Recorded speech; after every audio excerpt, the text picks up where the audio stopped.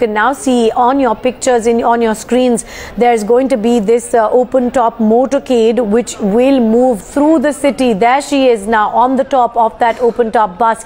This open top motorcade is going to be moving around the city. It will be going towards the Gachibowli Stadium, which is where the ace shuttler is going to be felicitated, and you can already see the kind of following that she has managed to get after her heroics at Rio. Huge number of people, we are told, at the Hyderabad airport.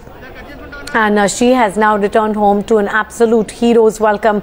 She will be felicitated a little later in the day, and she's going to be going through the city on that open top bus through an entire motorcade.